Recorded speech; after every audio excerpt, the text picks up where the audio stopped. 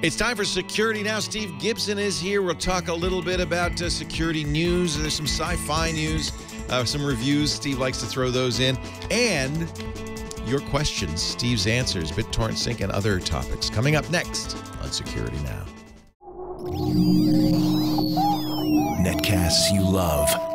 From people you trust. This is Twit. Audio bandwidth for Security Now is provided by the new Winamp for Android, featuring wireless sync and one-click iTunes import. Now with free daily music downloads and full-length CD listening parties. Download it for free at winamp.com/Android. Video bandwidth for Security Now is provided by CacheFly at CacheFly.com. It's time for Security Now with Steve Gibson, episode 407, recorded June 5th, 2013. Your questions, Steve's answers, number 169. Security Now is brought to you by ProXPN. ProXPN is a virtual private network that allows you to use the internet the way it should be, anonymously and without oversight. For 20% off your new account, go to proxpn.com/twit and use the offer code SN20.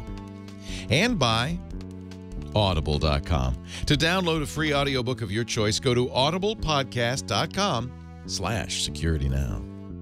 It's time for Security Now, the show that protects you and your loved ones online, protects your privacy.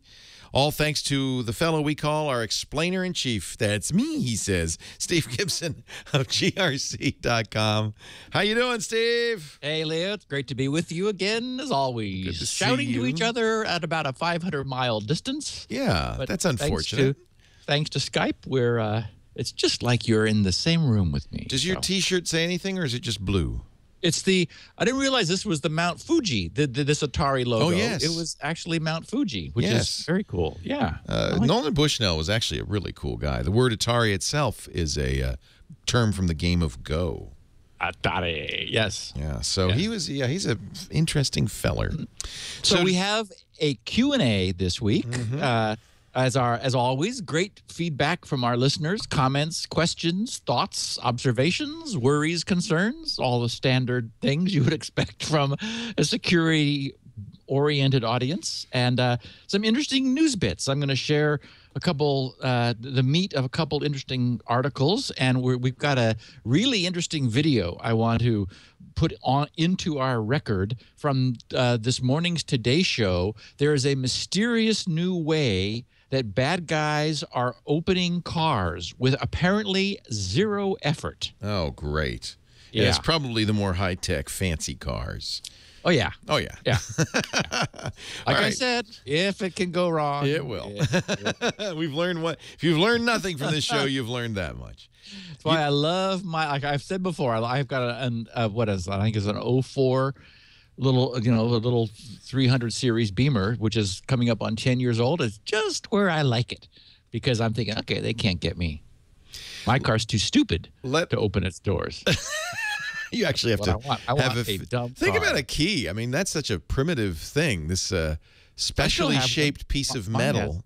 Yeah. That has And to- I think the little wiggles absolutely do nothing. I think they're just there to pacify us. Turn the tumblers in just such a way that I the don't lock think goes.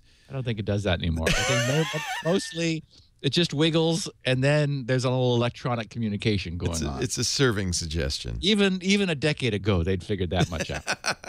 Hey, let's before we get into the meat of the matter, let's talk a little bit about ProXPN. We've talked about it before. You took a look at it and gave it your Steve Gibson seal of approval. I'm glad to say they are a sponsor of this show. I think partly because they know that the people who listen to this show are smart, security aware, and the kind of people who might want to use a VPN, a virtual private network.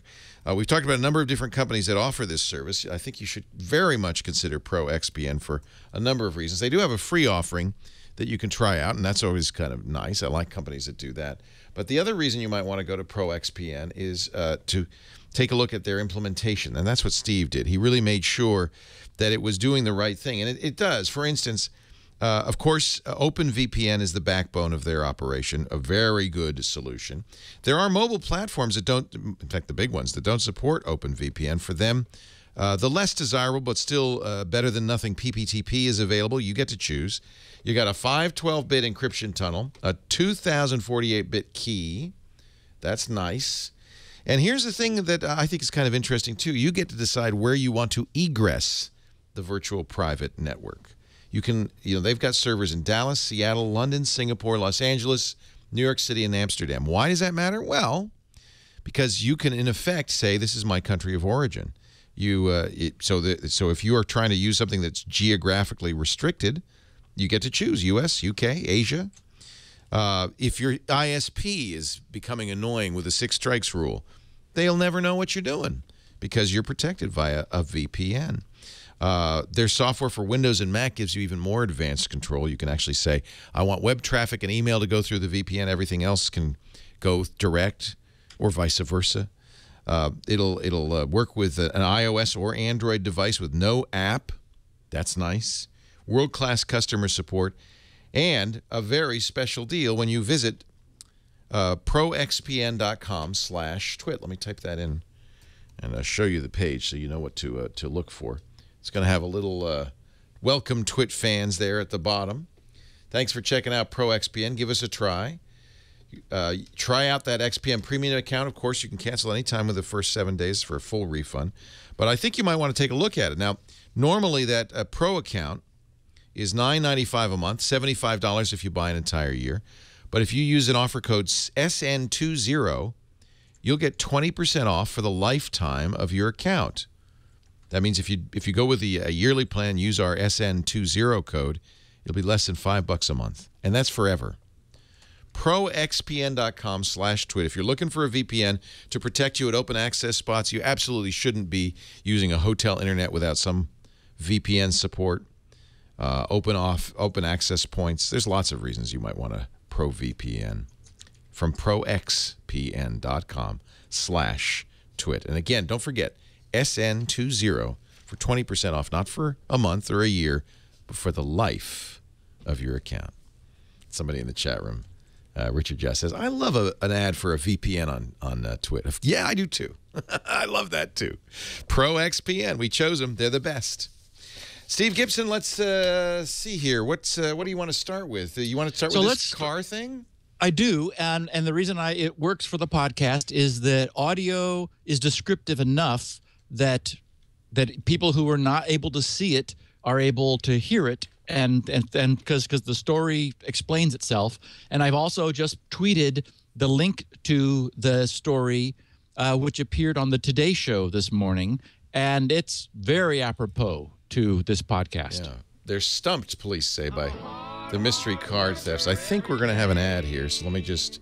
we'll just sit and watch that for a little bit. I should have started it earlier. I should know better. So we'll look at this and then talk about it. I have a theory about what's going on, which appears to be more than anybody else has at this point, but, just based on the evidence. Well, that's the thing. We know the symptoms. We don't know the cause yet. Right. Here we go. We have a Rosslyn Reports crime alert to tell you about this morning. A new wave of auto thefts that police, frankly, can't figure out. Today, national investigative correspondent Jeff Rossman's here with more. Jeff, good morning to you. Hey, Savannah, good morning. This is a real mystery. Look, when you lock your car and you set the alarm on it, you think your car is pretty safe. But as you're about to see, criminals have designed a new high-tech gadget, giving them full access to your car. Police are so baffled, they actually want you to video. watch That's this the thing. video to see if you can help crack because the case. every garage everywhere has security video now, so they know how it's working. Watch as this thief moves in. So it's a late model locked SUV. In a driveway. Police he walks say up he's to it, carrying a small device in the palm of his hand. You can barely see it, but he aims it at the car and pops the lock. Oh, look at that! The light comes on, the door opens, and says, "Come on in." Everything, no commotion at all. Probably a nice little chime. Wait a minute! They're doing multiple cars. Using that Holy same cow! handheld device. Holy cow! Deputy Police Chief David Hendricks is mystified.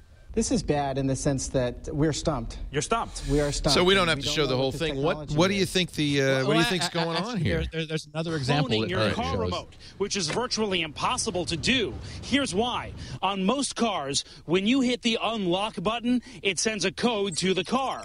That code is encrypted and constantly changing and should be hack-proof. Is it a standard rolling code, or are they doing some some way to crack it? It is probably a sequential one-time. One of the country's leading security experts. He's watched the tapes, and he's stumped too. This is really frustrating because clearly they figured out something that looks really simple. I mean, whatever it is they're doing, it just takes seconds to do. And you look and you go, that should not be possible. It's happening from California to What Illinois. I want to know is what makes, what model. And he's about to tell Michael Shin. His home security camera caught this crook breaking into his Honda Accord using a similar device. But you'd never know it. He looks like the owner of the car. Sure does. Unlocking the doors remotely and silently. The thief stole cash and an expensive cell phone.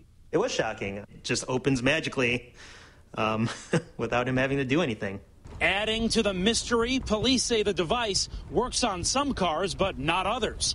These thieves try to open a Ford SUV and the Cadillac. No luck. But this Acura SUV and sedan pop right open. And they always seem to strike on the passenger side. Oh, that's interesting. Investigators don't know why. We've reached out to the car manufacturers, the manufacturers of vehicle alarm systems, and so far nobody seems to know what this technology is. That says a lot about how sophisticated these criminals are. When you look at the video and you see how easy it is, it's pretty unnerving. Well, the criminals probably aren't that sophisticated, but they're probably buying them from somebody who is, obviously, yes, right? There's no chance that these random schmoes, who are in stealing people's cell phones and spare change. They don't look that smart.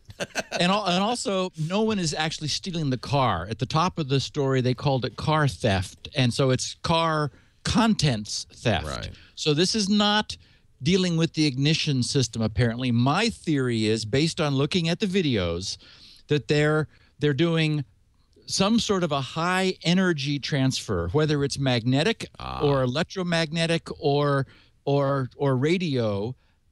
They seem to have to get very close. No bad guy would want to be in physical proximity if they could avoid it. If this thing worked 10 feet away, they'd open the door first. Right. Exactly, and a radio they do have to would get allow right them up to next do that. to it. It looks like, yeah. Yeah, and we know that cars are now covered with microprocessors. So, and there's something seems to be about the passenger side. My guess is it's simpler on that side. That is, there is nothing there, no other fancy electronics, not maybe as much as over on the driver's side. Just there's probably a network which is connecting to the mechanical door lock there. And so my guess is that this is some sort of a device which is generating a signal that is able to penetrate the relatively thin sheet metal of the car door and confuse the electronics, which is basically, it's a network controller. All of these cars now are based on, we talked about the CAN network that they run on. My guess is they're just able to overpower the normal signal and say, you've just been told to unlock yourself. And so the door says, oh, and unlocks. A lot of cars, alarm will go off even if you just unlock the door. If you don't have the right key, the alarm will go off. Yeah. So they must be doing more than just simply pulling. Let's say somebody left the window open and you could reach in and pull up the lock on the door and get in. In most cases, the alarm would still go off. So they're bypassing more than they're more than just a magnetic thing. It may be an unshielded area where they're able to gain access to the car's network and say, we've just told you to unlock. I think it has to be that. Otherwise, the alarms would go off. And I think, though, that it is the case that our cars are using a non-repeating, sequence-based, one-time passcode. That's what this alarm technology is, which is why thieves who copy the signal that your key emits can't use it again. It's exactly like our event-based one-time password system. They're not doing that. This is not a crypto attack. I think it's actually attacking essentially underneath the crypto level at the car's network level.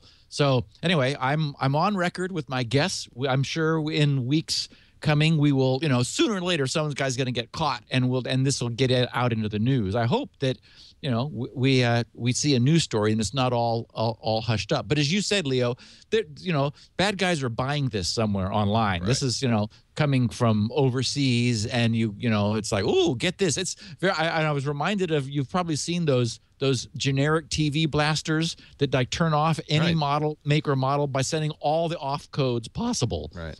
I have one of those on the Galaxy S4 and the HTC One. Both have TV. Seriously, they both have TV RF remote control devices, and you can pretty much walk into any bar and turn off anything from your phone. Probably mean IR remote control. That's what I said. What did I say? IR. That's what I meant. Yeah. Somebody in the chat room suggested this is an interesting thought, that it might be somehow related to the setting, and my car has this setting that automatically locks the doors when you get to a certain speed and unlocks them when you arrive. And if you perhaps had that setting on your car, you might want to turn off that unlock setting. Well, the advice is, and at the moment, I don't think there's. I didn't have any time to do any research because I just saw this thing came in this morning.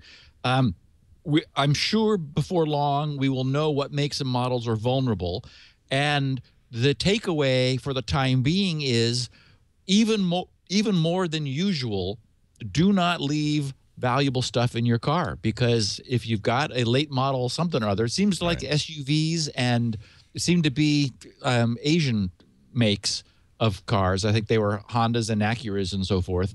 They didn't like the Ford or the Cadillac for whatever reason.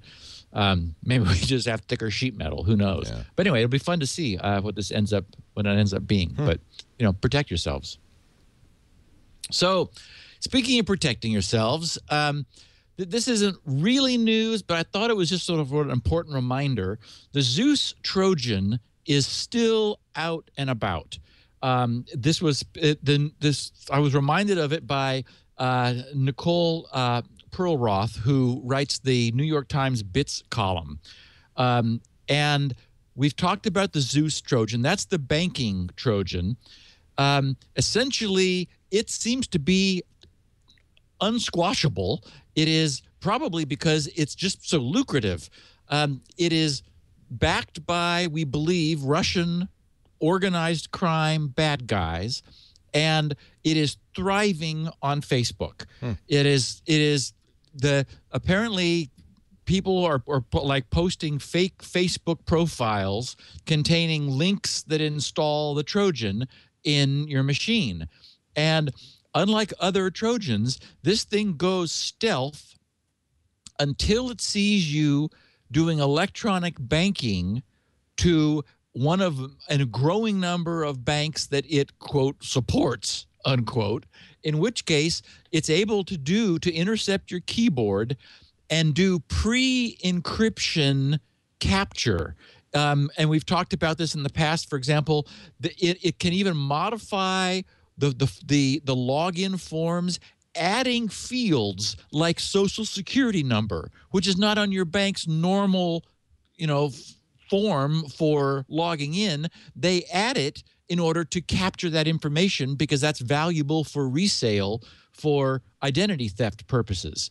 So this is an extremely sophisticated Trojan specializing in intercepting banking transactions and then sending this information off to organized crime groups in Russia. And it's on the rise. I mean, it's peaked just last month in May, largely finding its sweet spot over on Facebook. So, I don't know how you protect yourself from this except, to keep the latest antivirus and maybe just try not to click every link that is offered. Usually these Facebooks, they either come in on your wall with a link or they come in as a message with a link. And a lot of times, in the past what we've seen is you'll get a message from a friend, by the way, because it has to be.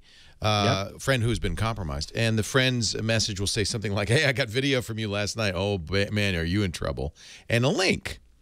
Yeah, and the link, of course, is malicious in some form. Sometimes what it does is it pulls you to a page that looks like YouTube, But then it says, oh, you need to update your flash. And then because we all see that all the time, go, yeah, update it. Probably and of course, true. What you're not getting is flash. You're getting the malware in a package that looks like a flash installer. So, yes. Be careful about links. Be careful about installing software from those links especially. Yeah.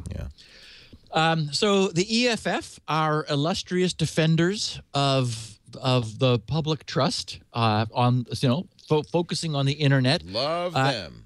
I know, and they actually pop in here a couple times because they're back-taking Bitcoin once again. Oh, really? With a really cool story. But this one first really caught my eye. The story was titled from the EFF, Computer Scientists Urge Court to Block Copyright Claims in Oracle versus Google API Fight. The subtitle was Dozens of Industry Leaders Urge APIs that are open are critical to innovation and interoperability. I'm just going to share the story. Dozens of computer scientists urged an appeals court today, and this I think was May 30th, so just last week, to block the copyright claims over application programming interfaces in the Oracle versus Google court battle, and this is over Java, arguing that APIs that are critical, that are open, are critical to innovation and interoperability in computers and computer systems.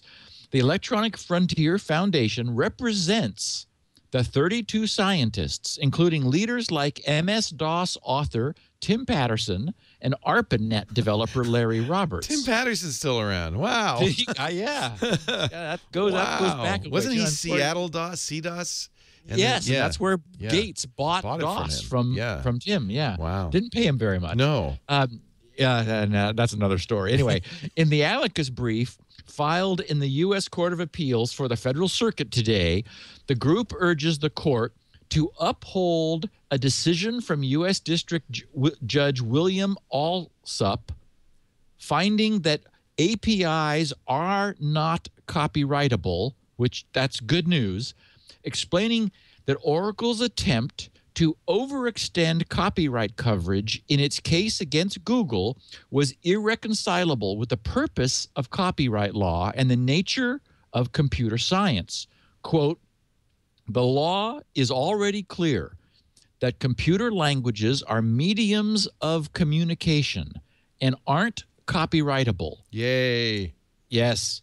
Even though copyright might cover what was creatively written in the language, it doesn't cover functions that must all be written in the same way. That's exactly the right language, unquote, said EFF staff attorney Julie Samuels. Quote, APIs are similarly functional. They are specifications that allow programs to communicate with each other. As Judge Alsup found, under the law, APIs are simply not copyrightable material, unquote. Furthermore, as the scientists explain in today's brief, the real-world ramifications of copywriting APIs would be severe. All software developers use APIs to make their software work with other software. For example, your web browser uses APIs to work with various computer operating systems so it can open files and display windows on the screen. If APIs are copyrightable, then developers can control who can make interoperable software. Oh, I love that.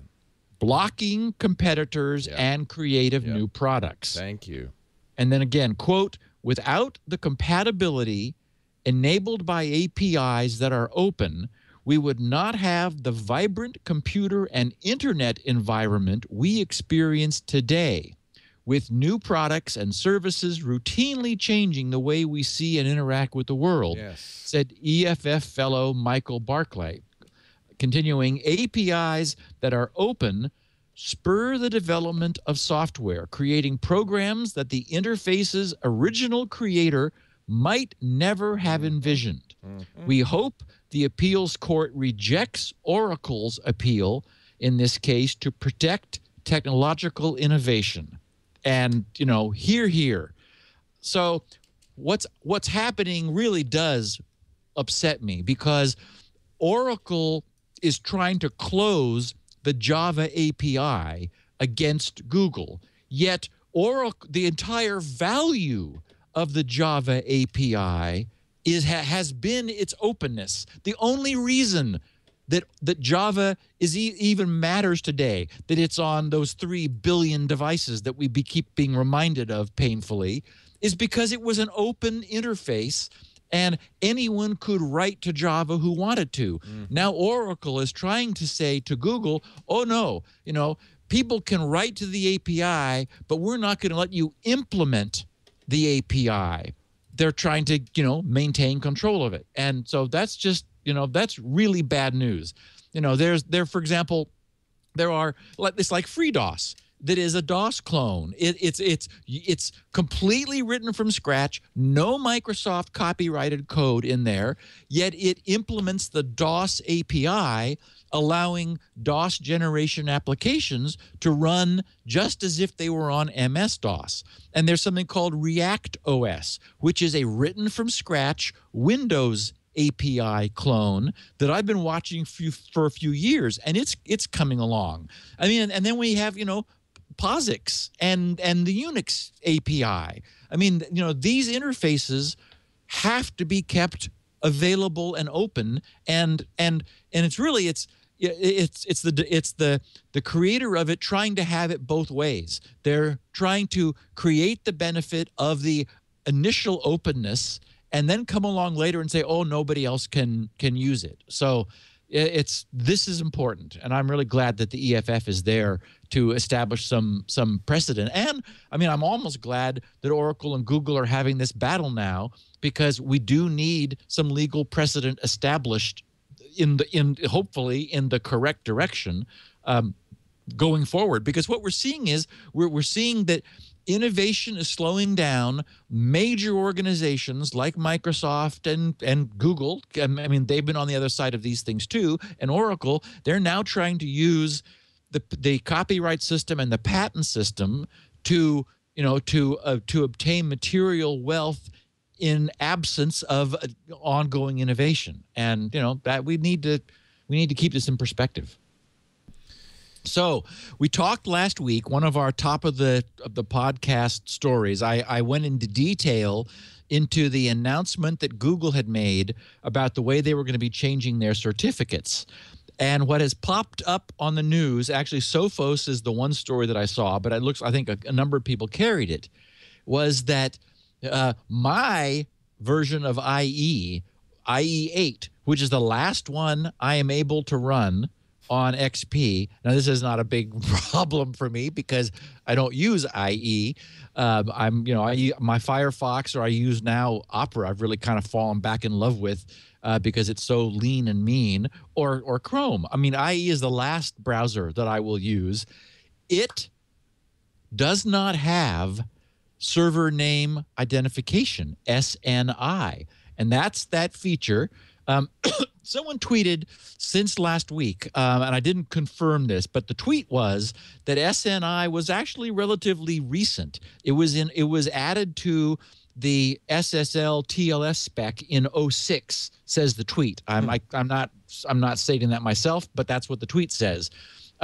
If so, it's like, well, okay, I guess recent is variable. That's 7 years, which ought to be enough. It's not enough for IE, but it is enough for everybody else. So any state-of-the-art browser will already support this SNI. That's the thing that allows multi-hosting on multi-secure hosting on a single IP, server name identification, SNI, where that, as I mentioned it last week, the first packet that the browser sends identifies the site that is the domain name of the server it wants to connect to at that IP. It has to be in the first packet, because the second packet, which is the first packet being returned by the server, has to be the certificate for that site.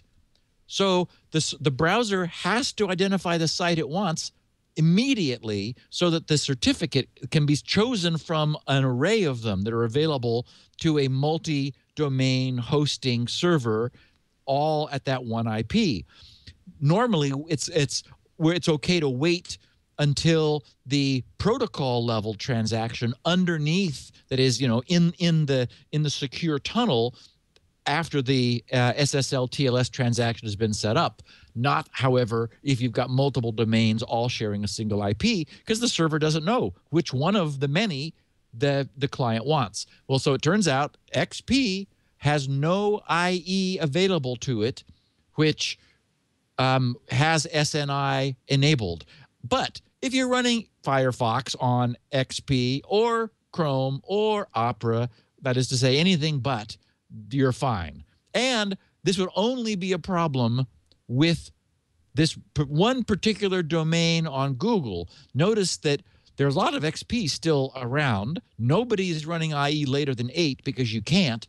And this doesn't seem to be a big problem already. So, so it will start to be a problem for this particular set of people and multi-domain hosting, and it just sort of came up because of Google's mention of it. So I'm staying on XP. Actually, when I rebuild my system, I'll rebuild my system, and I will absolutely be switching to 7. I'm completely comfortable now with Windows 7. So I'll be. Aren't you a daredevil? I'll be catching up. Have you ever used Windows 8 at all? No, actually, no. I've never touched it. I just know it's bad. Actually, I've watched you trying to use it. Well, and there was that one show with Paul, Mary Jo, Jo, where you had it, and half of the show was okay. Now wait a minute. What did I do? What I did? Wait, no, I go on the right and I slide over to the left. What? And then dear. I did love that great Chris Pirillo showing his dad. Yeah. Yes, the dad, we're very unscripted, finally saying, "Are they trying to sell Apple Macs?" I should ask Chris if his dad, what his dad ended up using. That's a good question. No, never had. Never. Hopefully, I won't have to. I'll just, skip ahead. It's the every other OS phenomenon. I mean, they ought to just stop, Leo. Aren't they done? I mean, what more do we need? I do wonder sometimes if at this point you're changing for change's sake. Office happened with Office like 8 generations ago. Yes, when they dropped the menu and went to that. Change for change's sake, because we have to give you a new version or you won't buy it. Well, there's a fairly significant revision coming in the fall that might make Windows 8 more tolerable. We'll see. Is that the 8.1 or Windows Blue or something? Yeah, Windows Blue 8.1. I only know about it because I keep listening to you and Paul talking about it. And Mary Jo. We're glad you do. So I just wanted to mention that LinkedIn has finally joined Twitter and Evernote, offering second-factor authentication. LinkedIn has had big problems in the past with people hacking accounts. So they've added second-factor authentication. The bad news is, I don't know what it is with Twitter and LinkedIn that aren't going the right way. By the way, I've also been listening to you loving the whole Google Authenticator style. Oh, it's so great. Yeah. I mean, we talked about it on this podcast, 6 or 7 years ago. We were ahead of the game, of course. That's our job.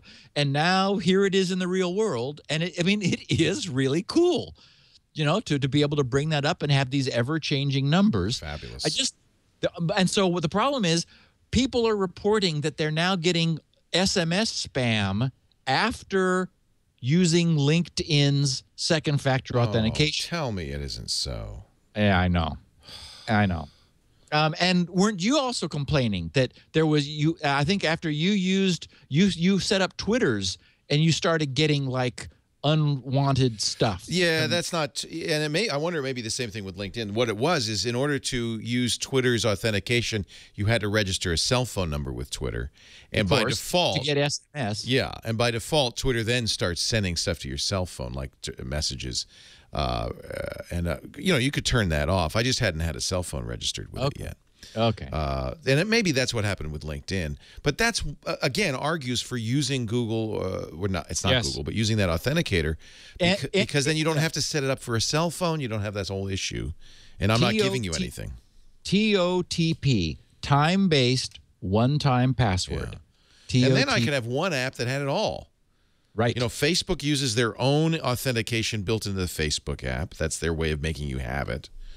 Twitter, it sends you a text. It's the only way to do it.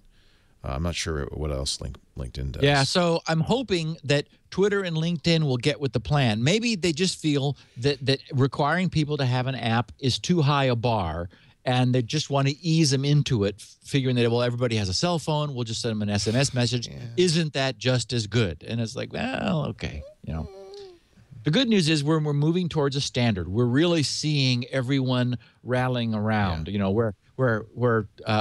Oh, and by the way, I had my first experience using Pay with Amazon. Worked frictionlessly a couple days ago. I was very pleased. I went somewhere. It was JR.com, the big electronics retailer, and there it was under their button was Pay with Amazon. It's like, ooh, cool. Let me see how this works. And it was fantastic. It was as good as using the Google Pay service. So I was very pleased with it. Makes sense. Yep. Now, EFF. Yes. We'll remember with a little sadness, back in 2011, they stopped accepting Bitcoin donations. And I was only sad because it was them pulling back from their feeling at the time, as they expressed it, was, and we covered this on the podcast, was they worried it was being seen as an endorsement of Bitcoin. And they felt uncomfortable then making that endorsement. However, that Treasury Department financial document a few months ago that we also talked about, that we were overjoyed about, that solved their problem. That said to them, okay, users of Bitcoins, which is different than people who are exchanges. We know that can be apparently problematic if you're not official with the U.S. Treasury, that apparently users are okay. So they have resumed accepting Bitcoin donations through a service called BitPay, which is one that they have chosen. Now, the headline was interesting because they said this week the Electronic Frontier Foundation received a generous donation of 726 Bitcoins, worth currently $95,000 and some change in U.S. dollars. And then they said, see the blockchain transaction here. And they gave a link with the whole Bitcoin crypto deal at blockchain.info for the transaction. And they said, this is in addition to over 7,000 U.S. dollars we've received through Bitcoin donations in the last couple of weeks. So what's interesting about this is it's their own Bitcoins coming back.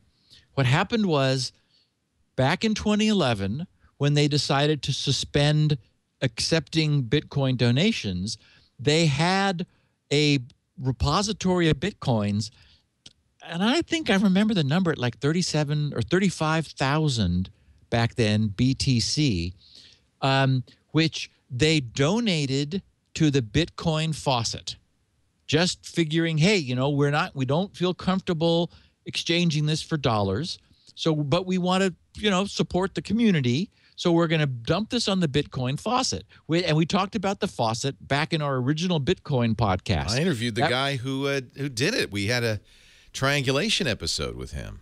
Cool. Yeah. Yeah. And that was just to prime the pump.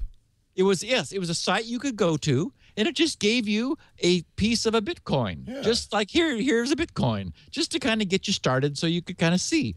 It was cool. So what happened was there had begun to be a problem with the faucet and fraud. People were attacking it and trying to pursue and trying to perpetuate fraudulent transactions. So the guy closed down the faucet. He said, okay, sorry, but we can't do it anymore. Right. Apparently there's a Minecraft faucet somewhere.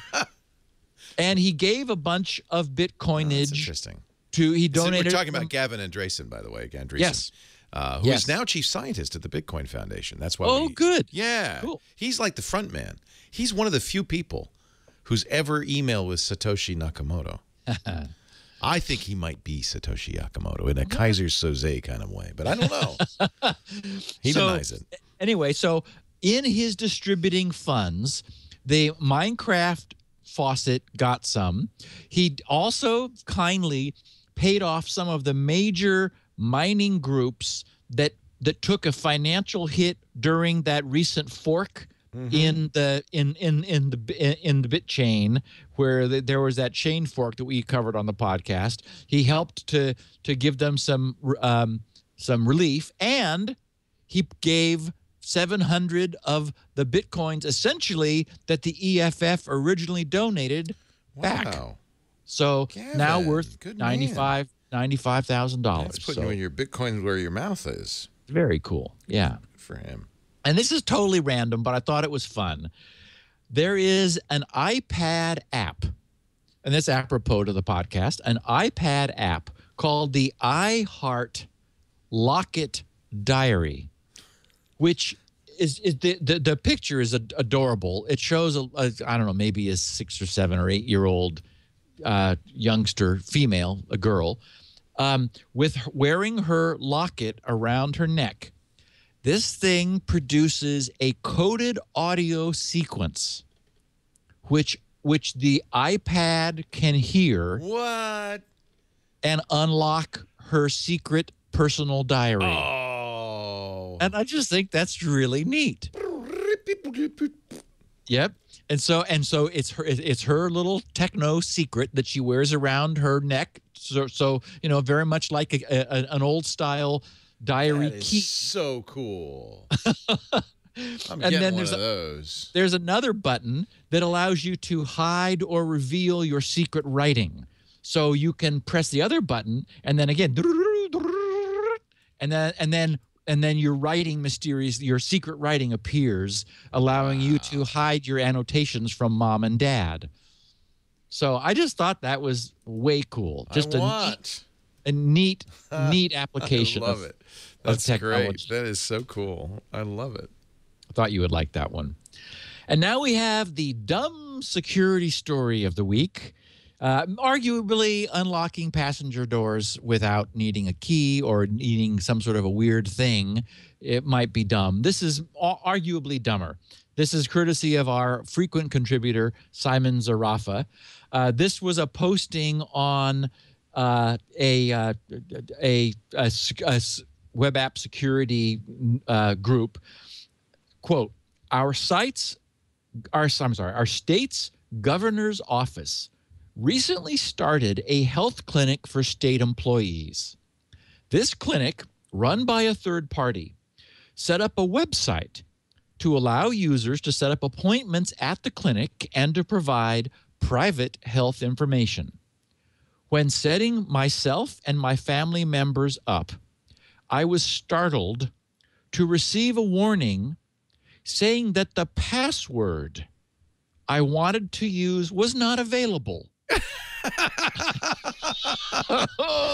You mean somebody else used it? And I needed to choose another one. What? Understand that this wasn't because I failed to meet the password criteria, but because that particular password was already in use. And then he explains, in fact, I wanted to use the same password for my children's accounts since they are underage and I will be setting up their appointments anyway. And it sounds like he chose a very secure password, very random, lots of random gibberish. And so he says, I entered the same password as for my account. So it accepted it the first time for him.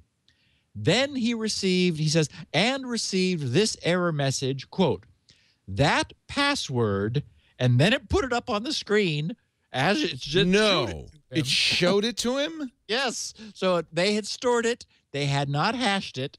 There it was. Is already in use. Please choose another. He says, I raised my concerns about this to the third-party provider. And was told they are requiring unique usernames and passwords for enhanced security. Oh, yeah, that makes it more secure, sure. Especially when you show it to them. I replied that since the web application is helpfully telling me that a password is already in use and would also tell me that a username is already in use, I could develop a dictionary attack to build a list of known passwords and known usernames, put the two together, and be able to access accounts. This would provide me with social security numbers and health-related private information about other users. I raised this issue with our state security officer, who told me that they were told not to comment. Am I out of line here? I'm a Unix server admin, not a security pro, so I'm certainly not up to date on best practices for web apps, but this unique password idea strikes me as a severe problem. It bothered me. What do you think it means? So, I don't know, what would they be using as a password technology if they couldn't have duplicates? Well, okay, they could be using they're not doing any of this, but like trying to give them like the benefit of the doubt, they could be using a salt and a hash and see a collision of the hashes and then say this password is in use. But again, who cares? They shouldn't care is the point. But we know they're not doing that, nor are they using a unique salt, because then even the same password with unique salt would not give them the same hash, in which case they could not detect a duplicate password, and passwords would automatically be allowed. But they're not doing that. So, and the fact that they are later, when a separate account is being set up, later, and obviously with a different username, because otherwise that you'd be, you would have a username collision. So they are clearly storing the passwords in the clear, and because that's the only way they could be returning it. Well, okay, wait a minute. That's not true. They could be holding it. They could have run the hash on it, saw the hash collision, and then have been storing that password because you just entered it. And said, hey, this thing we already have that one. Yeah. So as a user convenience, they might have been sending back to you the password you just gave them, because there was a hash collision, and so they're saying it's in use. So but what would the harm be in a hash collision? None. Zero, Leo. No, I mean, it's absolutely, we know how many people use First of all, they're highly unlikely, right? How likely is a hash collision? It's I guess for monkey 1, 2, 3, it's going to happen. That's the point. Yeah. So the hash collision is as likely as the password being hashed, assuming that they're either unsalted or a static salt, and not a dynamic salt per account. It'd be nice. What you'd like to use is like a hash based on the account name, which then hashes the password, and then they're going to all be different. So then you would not detect a collision. And there's no one before has ever seen a requirement that your password be unique, which tells you this is not a good idea. So yeah, if anyone is listening who happened to have implemented that system or is at the state where this person was, change this. It's bad. And we do know the word of these bad things gets out. I've been very impressed by the response of most banks in the wake of the SSL Labs revelation that their SSL security rated an F. Many of them have immediately fixed their servers because it's not hard to do. it's a few minutes of some admin just removing removing SSL2 support, which is typically a config file, and moving one cipher up to the top in order to prevent you from having the beast attack. Right. No biggie. Just have it done. Here's an interesting thought. Somebody in the chat room said, you know what they're doing?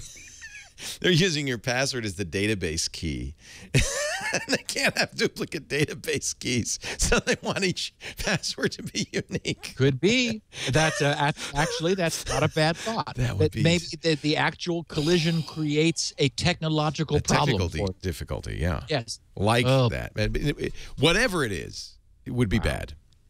Wow. Unbelievable. Unbelievable. So a little sci-fi movie and TV news update. Jenny and I saw After Earth. Oh, boy, the review's bad. 12% on Rotten Tomatoes. I know, 12%. I think it's a 5-point-something on IMDb. We didn't hate it. Because you missed it. Would you go? You really went. We don't know. We saw it. And you didn't walk out on it. Knowing how bad it was. Yeah. The problem it had, I mean, it wasn't wonderful. It wasn't a state-of-the-art, killer, amazing sci-fi movie. This is the Will Smith, Jaden Smith adventure. Yes. And afterwards, Jenny was puzzled as to why it had been so roundly hated. Right. And I said, well, what I read, because I read all the hateful reviews first, and the people who most disliked it were upset that there was no surprises. That is, you did know, and this is not a spoiler because, I mean, it spoils itself, that you know right off the bat what the movie is about. And so what the kid's mission is, right. Because dad's legs are broken and kids got to go on a long trek. And so that's the movie. But it was, it wasn't horrible. So for what it's worth, I don't know if it's worth what movies cost these days because they're getting pretty expensive.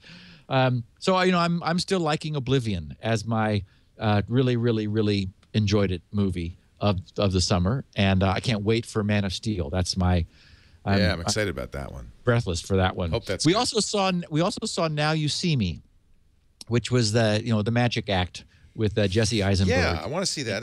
Was that good? Something felt missing. Yeah. I think it's one of those where the movie was too long, and the editors really had to cut out for length. As it was over 2 hours long. I think it was like 2 hours and 12 minutes or something. But it felt kind of uneven. It's like, wait a minute, how do we get here? We just seemed to miss a big chunk. And it was like, it was okay. Seemed to be heavy on sort of fancy special effects, but light and like just sort of drama and music. I don't know. I was less impressed by it than I was hoping to be. Too bad. That sounds like one I'll wait for DVD. I think you can. Yeah. And I wanted to tell people who have been following this series, Falling Skies restarts this weekend for its 3rd season. And it's one that has held me where both Revolution and Defiance have lost me. What we're sort of seeing are these attempts at sci-fi where they're desperately trying not to spend any money. And unfortunately, they're succeeding generally. So, they're just sort of cheesy. They've got some special effects, but they're not very good. And they're trying to use people who can't act really, and trying to create drama from the setup. And I'm now watching the end of the 2nd season of Falling Skies. It came out on DVD naturally just before the 3rd season starts, because I had stopped watching it, but then a review said that the 2nd season really did pick up and got really good. And I have to say, I'm having a hard time not watching it. I mean, I'm really enjoying season number 2. So for anyone who may have given up on it, or if you've been waiting for season 3, I wanted to let people know it is starting, and you can find it at the torrent closest to you, wherever that may be. It's on TNT. Or TNT, which isn't that a free channel? Yeah. It's available anyway. Maybe it's a paid cable. I don't know. And so rather than talking about SpinRite this week, because everyone knows about SpinRite, it recovers discs and kicks butt and so forth, I was tickled by this because as I was going through the mailbag yesterday, I saw "Curse You, Steve Gibson," and I thought, well, okay, that'll get my attention. Yeah, that works. So it's like, what? And so he says, Steve, I'm a constant listener to Security Now, and I have a bone to pick with you. Back in March, you recommended a book called The Second Ship. And it's like, yes, that's the first. I recommended the Roe Agenda, RHO. The Roe Agenda is the trilogy. The Second Ship is the first of those. I think Immune is the second one. Anyway, so continuing, he says, I had a few extra credits sitting in my Audible account, so I tried it. It was so good, I ended up listening to all 3 books in a row. In this case, it's ROW, over 3 weeks of driving back and forth to work. That put me behind in my Security Now and Windows Weekly podcasts, but it was worth it. After finishing the 3rd book, I started listening to Security Now again. And in the next episode, you recommended the Gibraltar Earth series of books. I hesitated to try it out of fear of getting further behind in the other webcasts, but figured, what the heck? After starting Gibraltar Earth, I quickly realized I was going to get further behind in Security Now and Windows Weekly.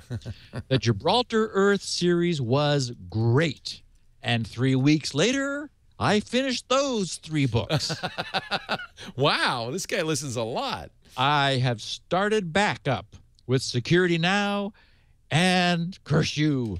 Heard you recommend the Antares trilogy. Oh, I'm sorry, the Antares. Yeah. The Antares trilogy, which, oh my goodness, that's the next thing I'm going to read. And in my case, it's in print. I really missed that trilogy. In fact, I'm going to start soon, I think. He says, "You're killing me. I'm going to resist temptation for now and get caught up on Security Now and Windows Weekly. Thanks for the recommendations and for making me fall way behind in listening to your podcasts. If you do mention this on the webcasts, I am sure I will not hear it for a month or so, as I am way far behind and need to get caught up." So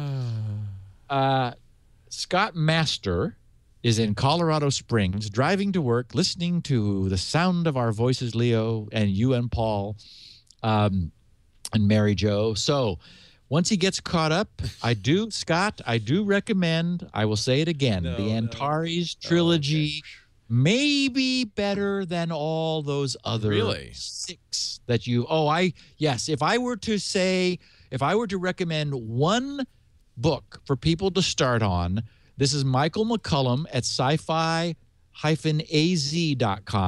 He's there. You can get them in ebook and print. You can, and they're non-DRM'd, which I really appreciate. It's like that's the way he wants to do it. He wants to trust people.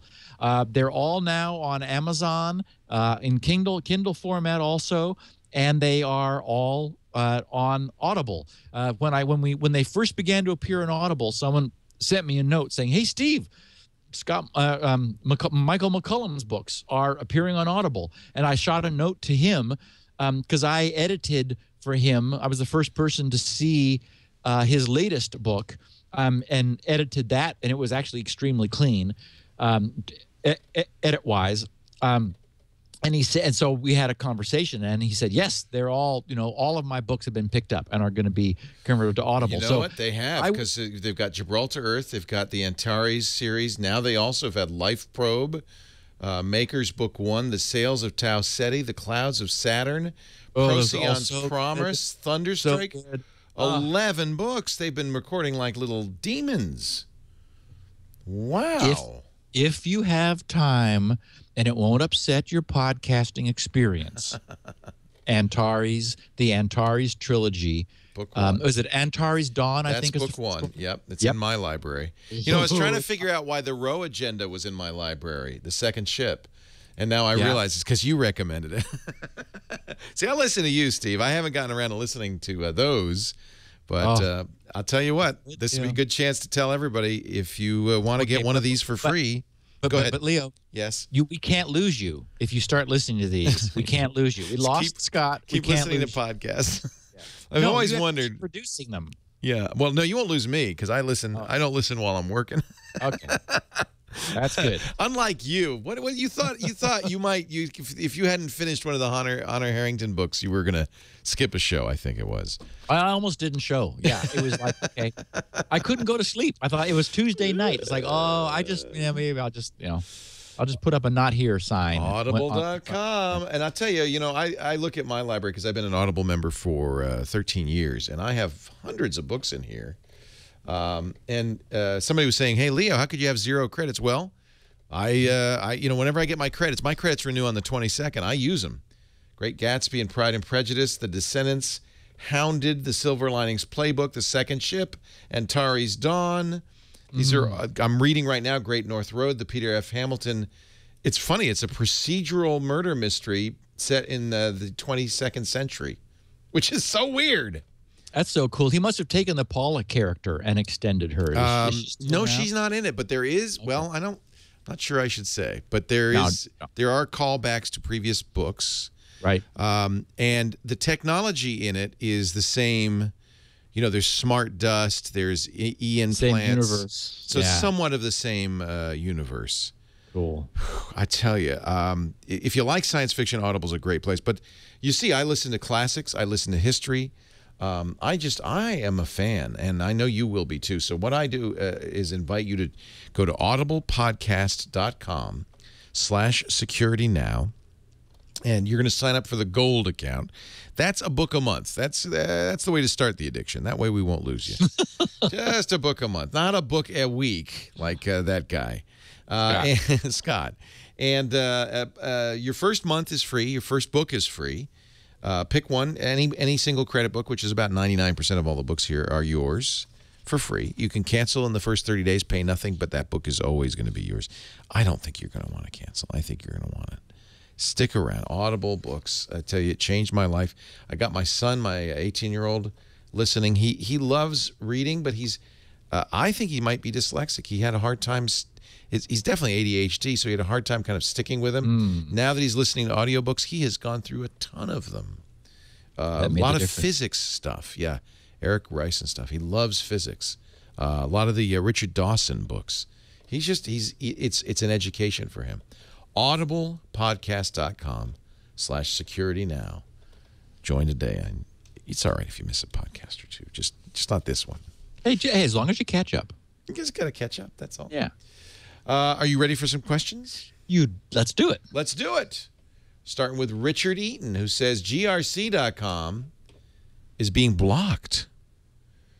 Steve, I tried and rejected another VPN solution called Astrill, ASTRILL, after numerous support emails, and finally a level 4 support rep told me that grc.com is blocked by Astrill. Thus, if you want to use it with that website, you're going to have to exclude it using Site Filter. Well, hey, at least they give you a way to do that. You can say, okay, I want to see grc.com. So I had to detunnel grc.com. What are they hiding? Actually, the question is, does this have to do with you? Okay, so this is relevant not only for Richard, but for all VPN users. And I've seen some questions raised about ProXPN, that is one of the sponsors of this podcast, as we were talking about at the top of the show. What happens when, and this is something, excuse me, many people, security-aware people do when they're using a VPN. They bring up the VPN, and then they go to check Shields. They go to Shields Up at grc.com. Okay. Now, when you do that, the IP address that GRC and Shields Up sees is the VPN server. It's not seeing you. Where your traffic is emerging. Now, what that often means is that there are ports open on that server on purpose. Right. For example, it may also be their web server. So they're using, like proxpn.com, that may be a server which was also the VPN server and the web server. So yeah, it's going to have port 443 and 80 and maybe other ports open. Or if it's not a web server, they could be deliberately have their VPN client configured to accept incoming traffic on port 80. For example, I'm using that port on some of my IPs where I've got an open VPN server present, because it's very easy to get out of other networks where port 80 is your destination port. So they could be accepting incoming VPN client connections on that port. Thus, it's not a web server. It's the web server port, but behind that is their OpenVPN service. So everybody who has wondered need not worry. You'll see that the IP that we're showing is not your ISP's, probably, what is it, maybe 24 dot something or whatever IP that you see if you go to GRC when you're not through your VPN tunnel. The IP that GRC's Shields Up service shows will be the IP of them, and that's what anyone outside on the internet will see as you, because your traffic is being tunneled from that IP. Then it's encrypted and tunneled to your actual IP.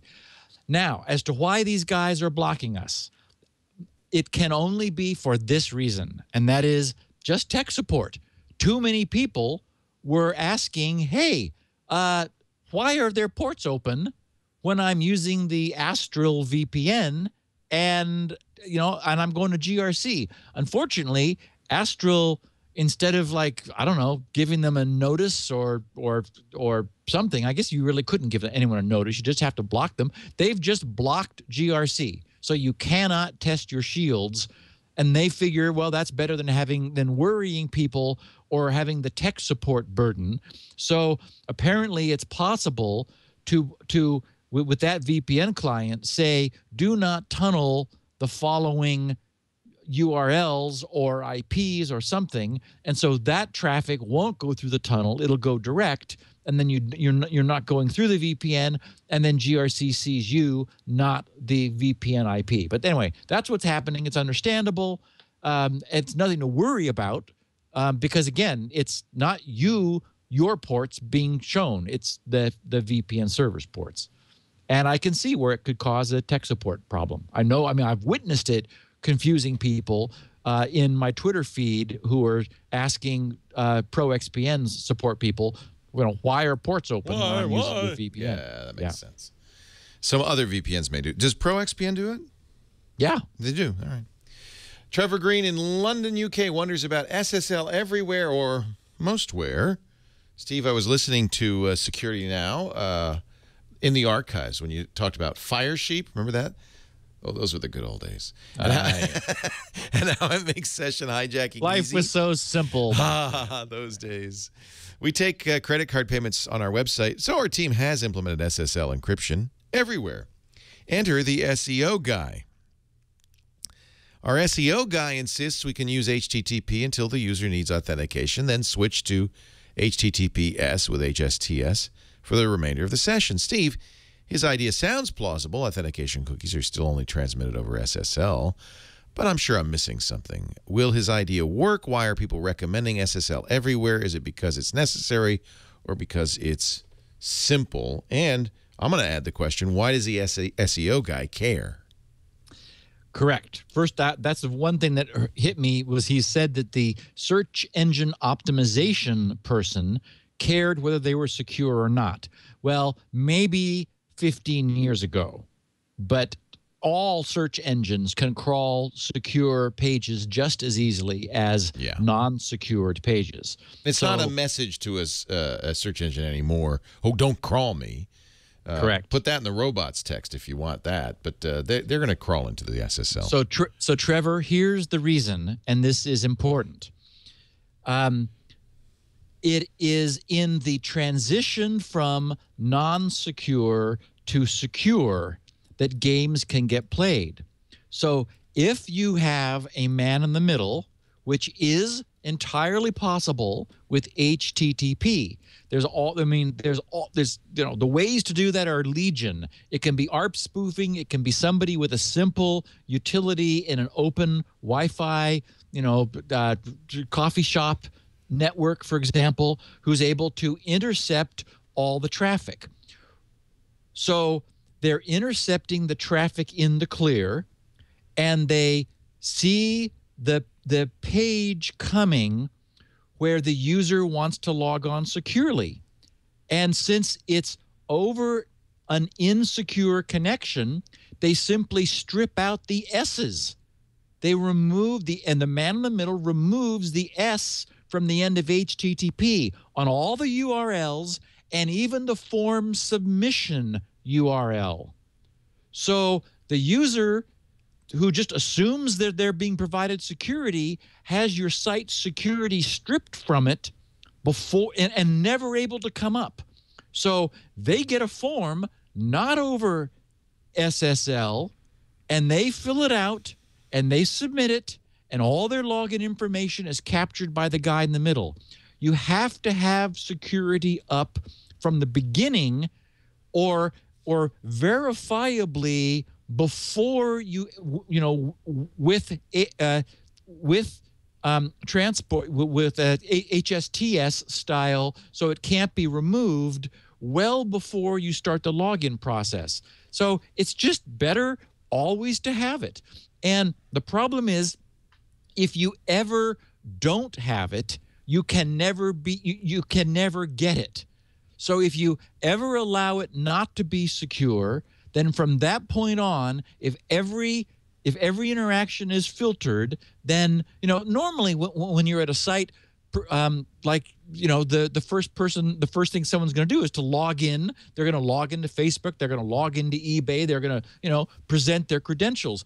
Now maybe here in this model, it says you take credit card payments. So there's a lot you can do on the site before you switch into that, but it's just safer if you're always HTTPS, so that there's no way somebody can wedge themselves in and then strip out the attempted conversion to HTTPS connections.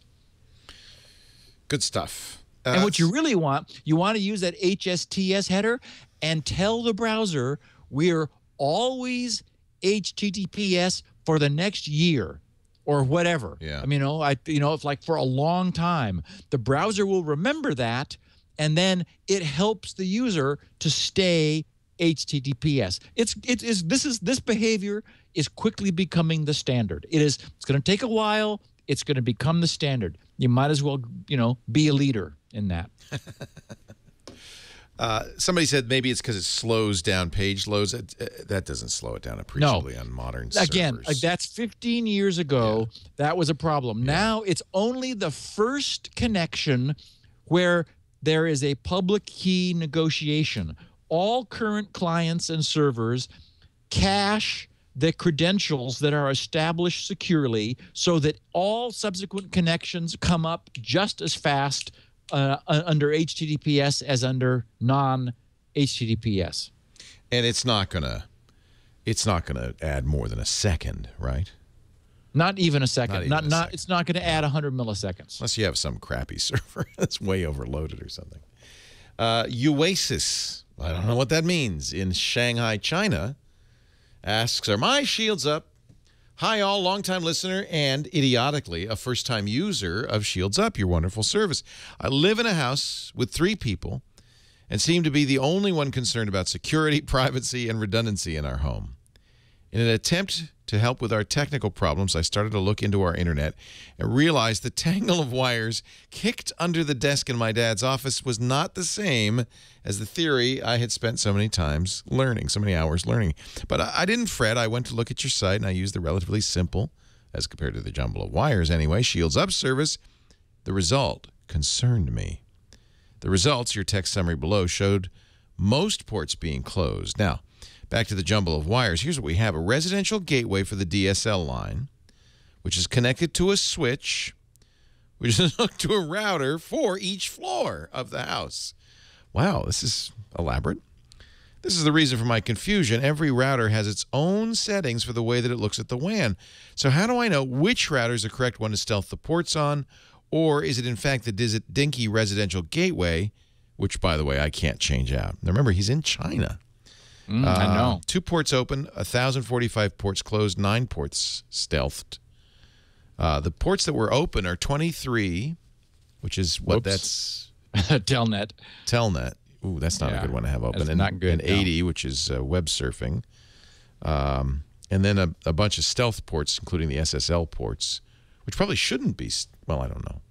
That's probably ISP is blocking those. Oh, that's China. Yeah. That's China. And, of course, the NetBIOS, which should be stealthed.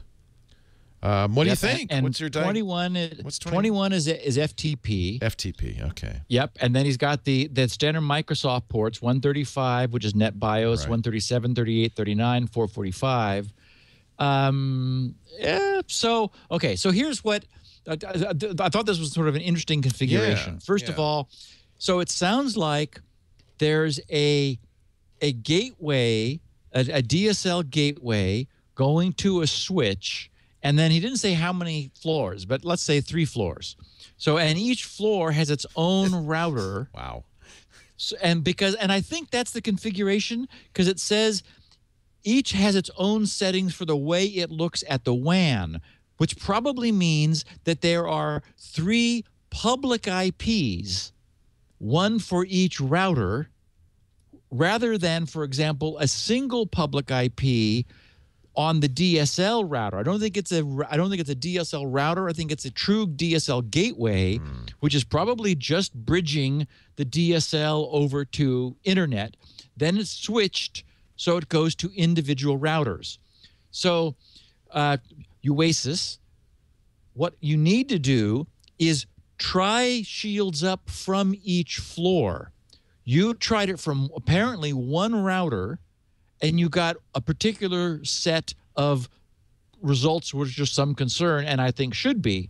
But you really don't want, if this is in fact your IP and not an ISP that is doing NAT for you, that is, you ought to look to see whether the WAN IPs are public IPs, or are they, for example, 10 dot or 17, or what was it? 10 dot or was it 172 through 17 something? You know, the various private ranges. 192.168, you mean, or there is that also, but there's also a middle size one that's like one. I can't. It's been so long since I've looked at that. Oh, it's if you can't. Unroutable. It's like I can't remember it either, but I know what you mean. It's like 172.16 to 30, according to MI6. Yeah, there you go. Exactly. Yeah. Thank you. That's unroutable. So if those are the WAN IPs, then your provider is doing NAT, in which case the port 23 and 80 are its ports that are open. But if your WAN IP are public IPs, routable IPs, then you need to go to each router in turn, run Shields Up, and see what the results look like. Because then Shields Up will be actually showing you these ports which are open and closed are your router itself. So then you want to reconfigure each router, turn off the web server, if there is one, turn off the telnet port, basically secure the WAN side on each one. But you will need to do it on all 3 of your floors, since apparently each floor has its own router, and the results you get from Shields Up will probably differ depending upon the router configuration per floor. That makes sense. It's the router that you're connecting with at any given time. Yes. Yeah. Yes. And apparently his household has more than one. It's complicated, of course, because we don't know what's going on in China as far as the internet access. Sam in Dallas commented about blocking third-party cookies. I'd love to be able to block all third-party cookies. I use Chrome, but it does break some sites. I'm job hunting, for instance, right now, and most companies bounce you over to an external job listing service. Blocking third-party cookies tends to break those. I've tried whitelisting the sites, but there's so many, it's too much of a pain. Plus, I tend to forget about it and then wonder, why is this site not working? So he's just turning them on. Well, this is interesting. I mean, it's unfortunate because we are beginning to see, as we've discussed on this podcast, and I'm promoting it, this default blocking of third-party cookies. Safari comes that way from Apple and always has, and I've always loved it for that reason. And Firefox is struggling with the politics of making that same decision. But it was interesting from Sam to hear that he's had experience with some sites that break when he's got third-party cookies disabled. My take is third-party cookies should have never been – this is an abuse of cookies. This is not the way they were meant to work. They were meant to be a stateful relationship with the site you're visiting. It's a side effect consequence of ads that they're able to also use cookies. This was not what cookies were meant for. So unfortunately, because there was this notion of third-party cookies didn't exist initially, some sites have assumed that they will be enabled in the same way that some sites are now assuming JavaScript is enabled. And I'm seeing many times, because, of course, I run with JavaScript by default disabled, thanks to NoScript on Firefox. I'm seeing notices saying, this site only works with JavaScript. Turn it on. And then if it's worth it to me, I do. It may very well be that we get to the same point where sites begin to say, this site requires that you accept third-party cookies. Please turn them on. And then I imagine at that point, browsers will give us a way to do so. So, it's really a function of the fact that they've always been on. And so it doesn't sound like there's a commercial incentive in this instance. If it's some sites bouncing him over to job listing engines, it sounds like it's just they've assumed the presence of third-party cookies, and they're relying on that as some glue between sites, and turning them off is breaking that glue, which they've relied on. And this, it may be the reason that we don't see everybody running with them disabled under Safari. There is a percentage of people using Safari who have turned third-party cookies on, presumably because they found out that they did need them, but still about 80% run with them off. So I'm thinking about what the scenarios could be that a site could legitimately want third-party cookies. And this one's a good example because you're referred to a job listing site you go to visit a site. You're referred to a job listing site. The job listing site might do something, maybe collect information, and then send you back to the originating site. Is it not conceivable that there would be some third-party cookie exchange here? Maybe the job listing is embedded in the first-party site, that kind of thing? Well, the problem is that you definitely don't need third-party cookies. It was probably just a convenience. Okay. For example, when you go to the third-party site, the HTTP header, the referrer header, provides any information that the site wants about where you came from for like linking you together. So it's easy for the site that referred you to the third-party site to send you back there afterwards. But, they may have chosen to use cookies instead. Right. So, not necessary. Without really digging into the technology, it would be hard to dissect what the problem is. It certainly isn't necessary. It's just the way they chose to do it, and turning it off was, the good news is if third-party cookies start being off more and more, the people who implemented this site technology could say, oh, this is generally no longer reliable. Let's do this without third-party cookies. Mm-hmm. And they certainly can. Mm-hmm. So there's no technical, you can't think of a technical scenario where you'd need third-party cookies for a legitimate reason. No. Because that's not how cookies were designed. Right. They were designed to be first-party. Yes, they were designed to allow you to maintain a stateful relationship with the site you were visiting, so you could log on and stay logged on query to query as you moved through those pages. It was the whole concept of third-party advertisements, which were being hosted by the first-party site. Suddenly, it's like, oh, wow. You know, those ads are putting cookies on my computer. Right. That wasn't what the guys who did cookies ever intended. No, in fact, they were very explicit that no third party could read your first party cookies. Exactly. Which I think tells us that the intent was very clear that this kind of thing not happen. Yeah. Question 5. Andrew Hallmark in Cambridge, the United Kingdom, wonders about the quantum internet. Steve? I'm a computer science student. When I heard you talking about the problems implementing quantum internet, that's when it hit me. Why can't we use some kind of envelope system that will contain the quantum data, and the only thing the routers will see will be the address on the envelope, thus maintaining the quantum state but still sending it to the right place? I have no detailed knowledge on physics in general, but I'd like to hear your opinion on this idea since I'm currently thinking about starting physics in September.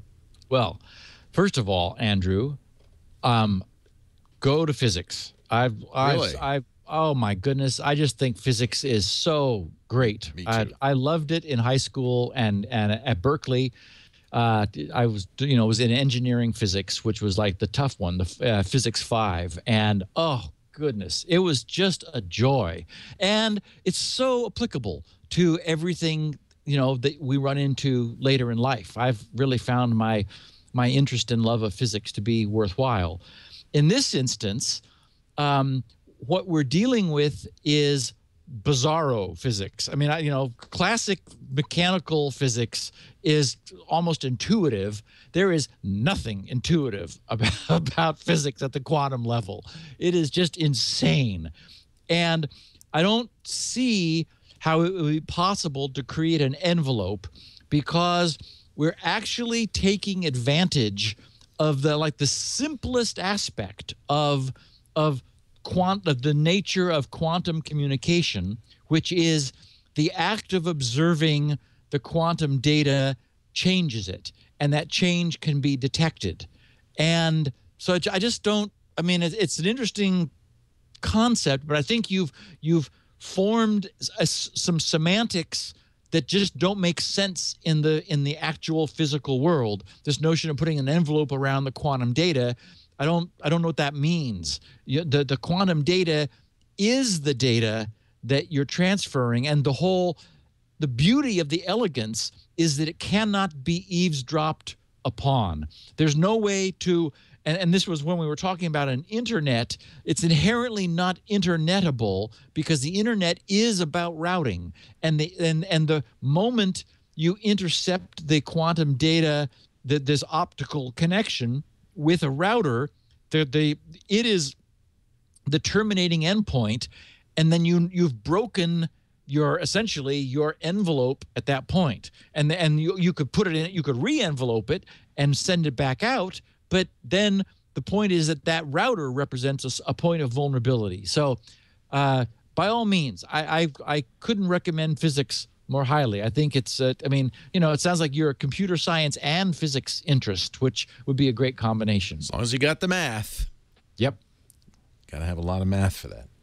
Brian Tanner in Southwest Wyoming notes, you could store energy by pumping water uphill, too. And I think I was referring to that when I was talking about the old school methods. This isn't the one I've seen, but it's the same idea. And he points us to a website, consumersenergy.com. I tweeted the link to this earlier. So if anyone's curious, you can look at my Twitter feed, twitter.com/SGGRC. I really like this, Leo. It's just, it's a large reservoir deliberately elevated above Lake Michigan. And you pump it up into the water up into there. Yeah. Using energy, and that's the energy is reclaimable when you let the water flow back through. And do you see the diagram down below? Let me see. Where there you go. Yeah, it's just beautiful. But I mean, it's able to supply energy for 1.4 million people, generates some huge amount of gigawatts of power. I was just stunned. There's like 8 pipes that come down from above, from the elevated reservoir, that are 24 feet in diameter. You could drive a semi through any of these 8 pipes. So massive water flow to spin turbines, which run generators, which then double as motors. And so during the night or at off-peak times, they use power which is less expensive to basically to pull water out of Lake Michigan and pump it uphill into this huge ecologically friendly reserve, essentially.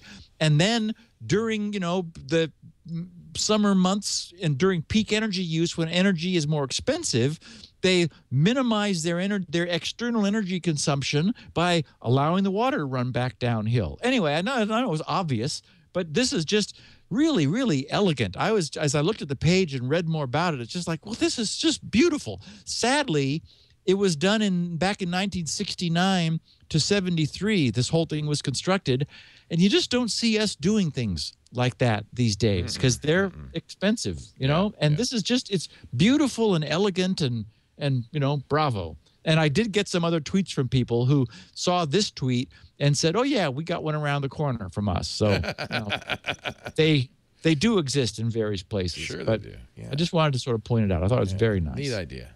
Yeah. Andrew McClashin in Melbourne, Australia, wants to talk about and worry about BitTorrent Sync some more. He says, here's my problem. Any newly created generation of a standard user-generated secret may collide with any other existing secret. And depending on how well they're generated, may collide more frequently than would be predicted, assuming 100% entropy. And for a breach of privacy, you don't need to find any one specific collision. You just need any collision. If someone else recreates the identical secret, they'll see the collision and be able to see your files immediately. You'll get no notice. You have to watch all connections to your machine constantly to see the new connection. Too late, your files are owned. Sure, finding someone's specific target is virtually impossible. That depends on good secret creation, of course. Now, just because it's likely to take a zillion years to guess your target secret, it can occur on the first try.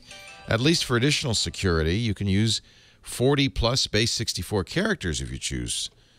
So I'm advocating for an option to unlock, to allow new connections, and you monitor for the new connection. That's a good idea, actually, and accept it by arrangement. The other end gives you another secret, and you store that to allow both the original secret and the special access allowed secret to connect to your sync.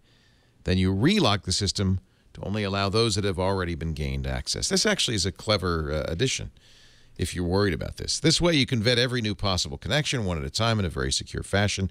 No one can gain access to your shared sync without you accepting them deliberately, and your own secret becomes very, very private indeed. No one seems to get this. It would make the whole sync situation secure. Without the lock-unlock option, you have no real choice other than to make sure you encrypt everything yourself before you place it in your sync folder. A TrueCrypt volume will suffice if well secured. I fully understand that if you find a physical house key at a major train station, it would be futile to try to find that key in every house lock until you found one that opened. But that's a different problem, and house keys only have so many tumbler combinations. In the house key scenario, we don't have to go on and on about the house key. Yeah. Because it's completely not analogous. Okay, what's your answer? So Andrew is among the people who are unnerved by the idea that nothing protects them other than that no one has guessed, they hope, their BitTorrent Sync secret. And the fact that there are 3 times 10 to the 50 possible secrets doesn't put them off any. They say, well, but what if someone did guess it? And it's like, okay. I mean, there's no arguing that. And first of all, we're still waiting for the protocol. disclosure. I mean, there does seem to be additional bits. There's somewhere they're using 256. It seems that 168, I think that was the number, come from the user-provided key, but the balance of those making up 256 come from somewhere else. We don't know where else. So I'm still feeling it's a little premature to, I mean, we really can't audit the security of BitTorrent Sync until we have the protocol, and we do not have that yet. All we have is them saying, this is in beta, here it is, have fun. And I think it is, given that you've got good entropy, and he says, well, yeah, but what if you don't? It's like, well, yes, if everyone uses the same key, then that's a problem. But we're not arguing that. And notice that the problem with the lock scenario is that somebody would try to use a key and they wouldn't be able to, because they would be told that, well, sorry, that network is locked. Well, now they know that there is a network at that key, and then I have to just keep trying it until they find it unlocked. And, and then you're back in the same situation. So, I mean, the truth is it's larger than 3. I think it's 3.1 or something times 10 to the 50. And remember, that was, you only needed, well, I mean, we talked about the number of molecules in the universe, all that. Yeah. It's a ridiculously large number. It is never going to happen. Never, never, never. But people just cannot be comfortable with that. It's what I'm seeing. And so I almost agree that and even as you were reading it, this lock unlock thing made sense to you. It felt you were more comfortable with it. Because it gives you. Yes, I think people aren't going to adopt it from a psychological point of view. People don't understand the math. I think that's the case. From a psychological standpoint, it unnerves people that there isn't a separate username and password. We like username and password rather than just a really monster-long password that is both. The BitTorrent Sync guys are just obviously too attached to the cleverness and elegance of their solution, and not recognizing that normal humans might just want something else. But you raised a very interesting point, which is it does send a signal. There is something here. It's locked. Yes. Yes. So I mean, I think it makes it less secure. I think that's the truth of it. Yes, and the fact is, how do you do this without any central management? That's the problem. The reason username and password works is you're always there's a central manager, and we know how well that works. Yeah. Because I mean, how many passwords are being blown by Do you think that this could be a system used more widely? That I think that people don't understand probability, so it's going to be something that it bothers people. There's no way around that, even if they understand the math, and even if the entropy is very, very good indeed. I actually agree that. I mean, okay, am I using it? No. Why not? Because you haven't vetted the protocol. Yeah, okay. I haven't vetted the protocol. We have to have the protocol vetted. But the notion of sharing TrueCrypt volumes, now that makes a lot of sense. Share that rather than naked files. Right. If you're not that concerned about security, or you're only sharing your cat videos, then fine. Right. Don't, just put them up there. But if you've got the keys to the kingdom, pre-encrypt them. Pre-internet encryption, PIE, PI, is an acronym we've been using here for years. And I would say that makes sense. Use this as your glue, but don't trust it for your security. Yeah. Adrian Justice in Phillip Island, Australia, another Australian, shares his experience with advertising plugins. Stephen and Leo, thanks for all the effort you put into producing a fantastic podcast each week. I was put onto the show by my dad during my final year of high school. What a smart dad. Which led me to study security at a university level. Courses that reference security now almost on a weekly basis. All right. Whilst working at my local computer store. A few months ago, a customer came into the shop with their laptop complaining about advertising on the internet. We explained to them, hey, this is how internet-based businesses make money. That was fine until they mentioned that our own site contained advertising, which, by the way, it's not true. Our site's always been free of advertising. On review of the laptop, we noticed hyperlinks embedded in the body of the page. We had somebody with this problem last couple of weeks ago. Yep. When hovered over, it displayed a pop-up with advertising for products related to the highlighted word as described by a listener in Security Now 405. After browsing around to other reputable sites, even Google, we found similar links everywhere. We managed to narrow the cause down to a plugin in Firefox, which was, by the way, the only affected browser on the system. When we removed the plugin, I don't recall the name, sorry, the mysterious advertisements disappeared. We've since seen similar plugins for Chrome. Thanks again for the great podcast. Adrian Justice, Phillip Island, Australia. So I appreciated that because we were hypothesizing a malware installation, and this confirms it. We didn't know for sure. Yeah. We knew that there were sites that from our own experience that were using links, like they were hosting ads themselves in that fashion, which I find really annoying, and you indicated you had the same feelings. But clearly there is malware which can do this too. Yeah. So that is, I think, what was affecting the Chrome user that whose question we talked about 2 weeks ago. Adrian confirms that he saw it in Firefox and in Chrome. So it is something icky that you can pick up in your browser. Yeah. And, it might not be you got infected. It might be you installed, I don't know, Java. And along with it, because, with Oracle now encourages spiffy search bar. Yeah, to install, I think they install an Ask toolbar. Yes, Ask.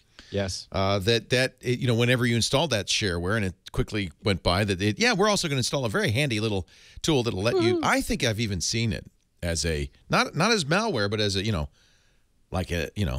ad plugin, Ads Plus browser plugin. Somebody said, maybe that's it. Ads Plus is the software that websites use. No, so maybe kidding. they distribute a plugin. Wow. Oliver Stengele in Heidelberg, Germany. Gosh, I love the international nature of our audience. I just love that.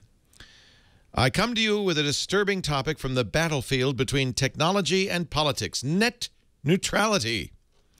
A few weeks ago, Deutsche Telekom published their plan to throttle the bandwidth of DSL connections after a subscriber's preset monthly volume had been exceeded. Oh, yeah, that's, you may recognize this from your 3G data plan. However, a few select services, like their own IPTV or certain music streaming services, would be excluded. That volume wouldn't count towards a monthly cap. Their bandwidth would remain unthrottled no matter what. This, of course, violates the concept of net neutrality and either forces volume-intensive services to broker deals with Deutsche Telekom or to suffer and wither. The resistance to these plans already is underway with an e-petition to the German Bundestag, which reached the quorum of 50,000 signatures in only 3 days. Good. Yeah, the e-petition remains open for signatures from German citizens until June 18th. That's good. That means people are aware of the issue. I think Nelly Kroes, who is the privacy minister for the EU, has also just in the last couple of days proposed EU regulations to protect net neutrality. So there's certainly awareness about this issue. And it's growing and it's good. The one thing I wanted to comment is that when he mentioned that, for example, their own IPTV services would be excluded, one thing that typical users don't appreciate, only because they've never been in the posture and the business position of an ISP, is that not all traffic is priced the same. Right. That is, an ISP's own traffic does not cost the ISP anything, because ISPs typically pay for transit across their boundary. So external services are creating bandwidth that they're and see, the ISP is buying bandwidth from a tier 1 provider. And so depending upon their relationship with the tier 1 provider, if they're able to say, well, we're only going to need this much bandwidth in aggregate for all of our uses in a month, the bandwidth that they source themselves is free to them, whereas the bandwidth that their users want from outside their bounds is not free to them. So there is that. I mean, I'm not defending the lack of net neutrality. I really think we need it, but underlying this is an economic aspect that the bandwidth is not the same whether it comes from the ISP or from extra ISP sources, endogenous or exogenous. Actually, the Neelie Kroes proposed regulation, in fact, it addresses this specifically. Thank you to Nerve, who sent me this article from ZDNet yesterday. Online throttling and site blocking will be outlawed in Europe under net neutrality plan. Nice. So they are addressing this. Nice. And so they'll just have to, the ISP will have to factor it into their pricing model and no longer say, oh, well, we're gonna allow these and not those. I think the real issue, you're absolutely right. There is a real cost to stuff that comes outside their network versus stuff in their network. The real issue is it's just a great temptation for an ISP then to use that as a way to promote their own business at the cost of a business like ours. You're right. Because we sit on the other side of that wall. Yes, huge temptation. And you set those caps low enough, suddenly, oh, well, I guess I'll just watch TV from my Deutsche Telekom account, or I'll listen to music from Deutsche Telekom. And so it does, in fact, impact outside businesses, and that's the whole point of net neutrality. And the fact is, in many environments, there is not much choice of ISP. Absolutely. Certainly here in the U.S. Yes, I have no one to use but Cox for my cable modem. I have no choice whatsoever. Right. And so that's the problem, is that if there's no competition among providers, then they have a captive market that they can screw with any way they choose to. The waters are muddied because, unfortunately, and certainly true in the U.S. and apparently as well in Germany, the internet service providers are not pure utilities providing you with a pipe to the outside world. They are businesses. They're Comcast, or Cox, which is which primary business is selling content. So that's the problem. You have to kind of say to these pipes, hey, if you're going to be a pipe company, at least that part of your business, you cannot favor the other part of your business. Leave the pipe alone. Right. The pipe needs to be neutral. Content neutral pipe. Right. And that's where it gets very complicated, because the argument you just made is exactly what these ISPs say. But it costs us more to give a tweet to your viewers than it does for us to show them the German programming. Nick Donnelly, our last question. He's in London, although, well, actually, he's a Londoner in Saigon. And I think we have to have heard from him recently, because that seems familiar. Yeah, that does. He might have been in studio, actually. Anyway, Steve, thanks for the explanation on the BitTorrent sharing service not being brute forcible. I'm getting more excited about the potential of BitTorrent Sync all the time. I also heard your piece on the Marks & Spencer customer having one of their cards debited by the supermarket, even though they'd never taken it out of their bag. While this is inconvenient, it isn't the bigger horror. Here that someone malicious with a contactless payment reader could walk around a street stealing hundreds of card numbers in a couple of hours. Even if it's a low limit, the fact that it can be read at all at such a long distance and doesn't always require a PIN must make this payment format largely untenable from a security standpoint. Here's hoping neither you or Leo have a stroke on this week's show. Thank you. I think so far. We've made it to question 10. There's been no slurring or blurring of words.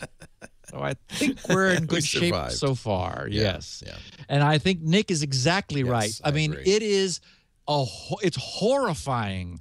We have evidence from that report that cards were debited before the user entered the PIN for a different card. So even if the PIN were the same, the debiting preceded any action that they took, which absolutely says you have NFC, near field communications embedded cards that will function at sidewalk passers-by distance. That's not good. And that is horrifying. Yeah. So, Nick, thank you for bringing that up. I should have said it myself, but I was so caught up in just reading the story that I didn't add that. But absolutely, I mean, that is, people will remember that I was advocating a brief microwaving treatment of your card. I'm not sure that you want to do that. But send it back to your provider and say, no, send me one without this fancy. This is why these smart cards have never made it in the U.S. Yeah, it's not good. But all they have to do is require a PIN for all transactions, and you're done, right? I don't like that, Leo, because, I mean, I don't want any why can't we just have little gold contacts where you just stick the card, on a reader or something? I know how magic radio is. Radio is just bad. We don't yet know how the bad guys are opening those car doors, but it seems to be some radio like it's either high power radio or high power magnetic, which is confusing the car's network, I think, and saying, oh, look, I'm supposed to open now. Radio is dangerous. I can't wait till we find out. Radio, look at, how many times are we talking about security aspects relating to radio? It's just scary. Lord knows Google got into trouble with radio. Steve Gibson is the explainer-in-chief. He's at grc.com. Go there. And he didn't mention it, but do buy SpinRite, the world's best hard drive maintenance utility. Great for recovery, too. grc.com. While you're there, lots of free stuff like Shields Up, Don't Shoot the Messenger, Unplug and Pray, Password Haystacks. So many great utilities and lots of great conversation. If you have a question for future episodes, grc.com/feedback is the feedback form. Don't email Steve. grc.com/feedback. He won't even see your email. He obfuscates it. I don't have email. He doesn't have email. No. But you make it very easy. grc.com/feedback. He also has 16 kilobit versions of the audio of this show for people with bandwidth limits. He also has transcriptions that he pays for. Elaine Ferris does a great job with those. So you can read along as you listen. We have bigger audio files, higher quality audio files, and video available at our site on demand, twit.tv/SN. Or you can always watch live. It's fun to have people watch live. We pay attention to the chat room.